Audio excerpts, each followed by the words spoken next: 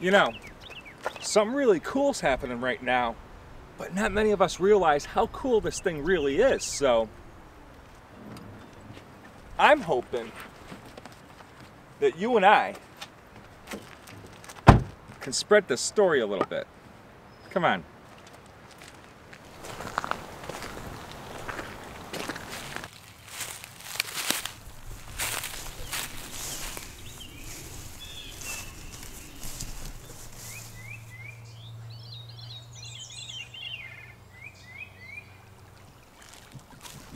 A lot of snakes out today.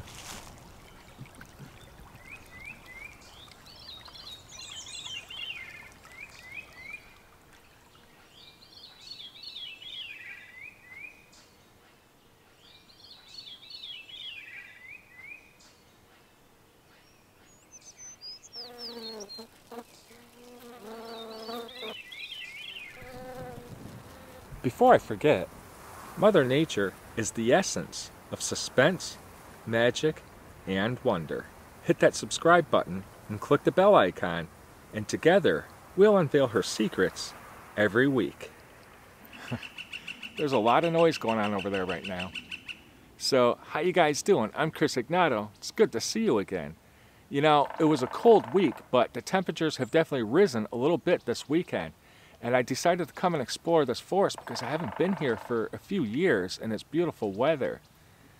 While I'm walking along and soaking in the weather and pondering the sights and sounds, I realize there's a lot of things that I talk about in my public programs and private tours and things like that that I fail to mention in my videos, and there's no real reason why. If you watch my channel, you might notice that this time of year I focus a lot of my attention on the breeding salamanders and frog activity at the vernal pools because I love them and it's really exciting. A lot of other people will focus a lot of their attention on the migrating birds and their beautiful songs and courting behavior because they're beautiful, right? As I speak, there's a family of deer behind this camera with a fawn, another textbook image of spring.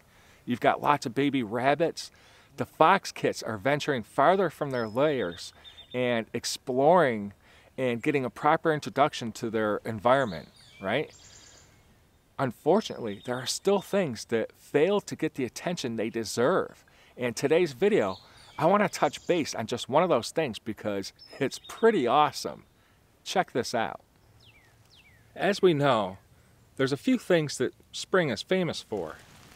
I mean, April showers bring May flowers, right? And the other one is even more obvious. The overall temperatures are warmer. The heat of the soils increase week by week. So needless to say, the botanical world loves that warm temperature and the abundance of all the water. That's what gets the seeds to germinate and allow these trees and plants to grow big and strong, right? But there's another factor, a big one, that people often fail to mention. And that has to do with the color of sunlight reaching the ground. You see, without getting very technical here, there's two different types of plants. There are the plants that thrive in springtime, pretty much being all those shorter plants in the understory. And then, of course, there are plants that thrive in summer light. The most easily recognized of all those are, of course, the trees.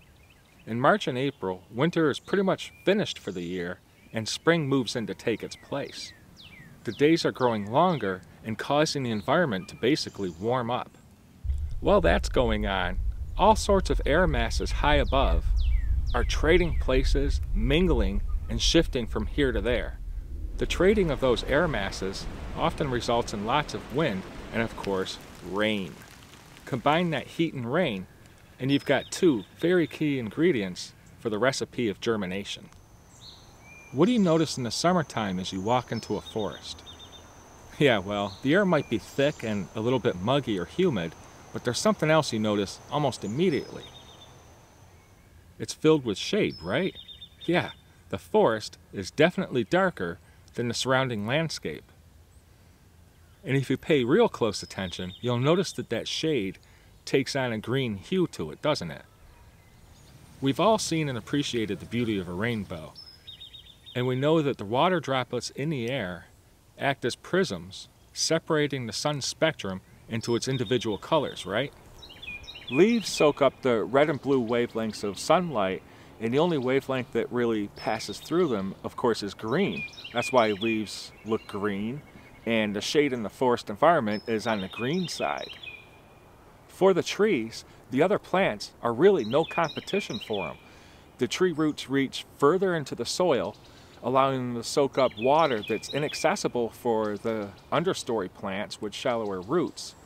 And of course, those giant canopies can take all the sunlight they want, whereas the little guys below can't really do anything about it.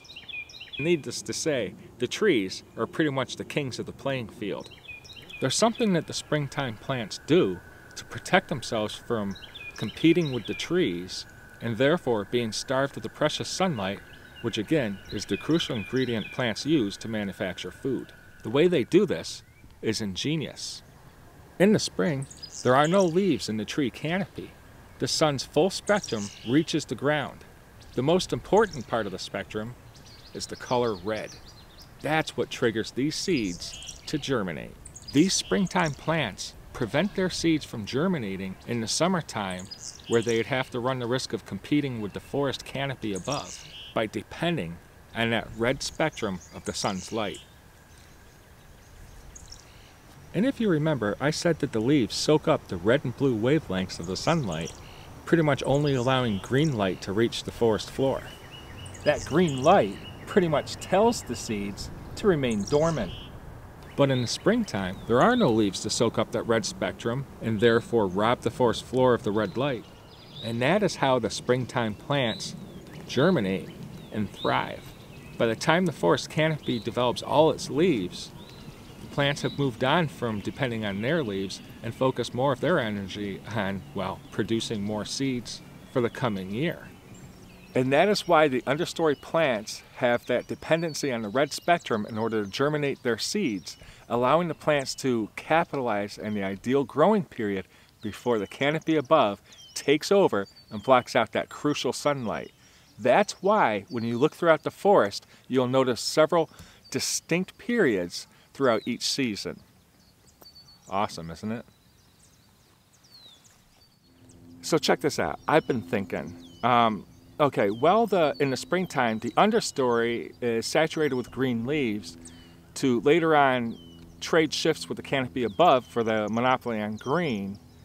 How come certain species in the springtime produce a lot of red leaves? I know in the fall that has to do with temperature and anthocyanins and whatnot.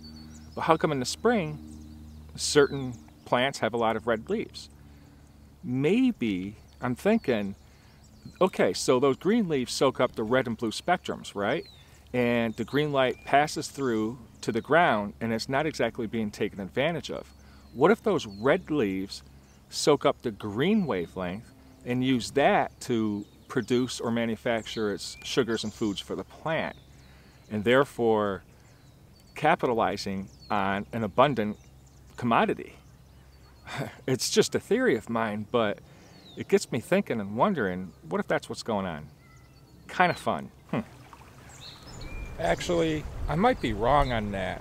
I already know that iron and nitrogen levels and even light can affect the redness of leaves. But it was just a theory after all. Never hurts to ponder the natural world. All of this basically means that the understory plants have a different growing season because, well, it's crucial to their survival, right? I mean, there's no other way about it. You know, thinking about this, there are a lot of other things about leaves and plants and even flowers and everything else around that I just never get around to in any of my videos. I'm usually a bit better in person for that kind of stuff. Not sure why. In the meantime, I hope you guys learned something cool and found yourself inspired to keep going out there and exploring and staying curious. Thanks a lot for watching. Once again, I'm Chris Egnoto, signing out.